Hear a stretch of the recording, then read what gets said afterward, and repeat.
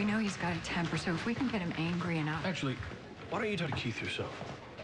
Why? Because I want to give you room to operate and store your stuff.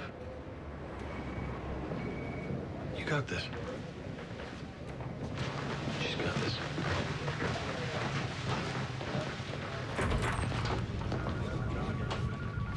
Really? You gotta film this too? They can film whatever they want, Keith. You signed a release.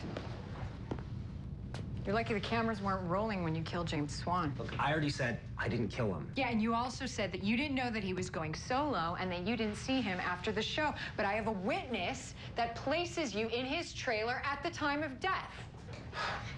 All right, look, I did go to his trailer, okay? But it was like you said, I heard rumors that he was cutting out on us. I went to see if it was true. And then after that, you lost control. No, we just talked, okay? And James denied it. He said that he wasn't leaving. He said he was working out something that'd be good for all of us. And what exactly was this something?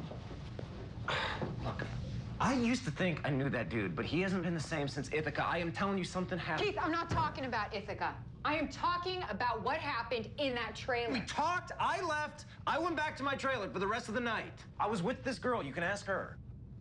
What's her name? I don't remember her name. A phone number, then. Anything, so I can get a hold of her. They come to me. Keith, you're gonna have to do a lot better than that.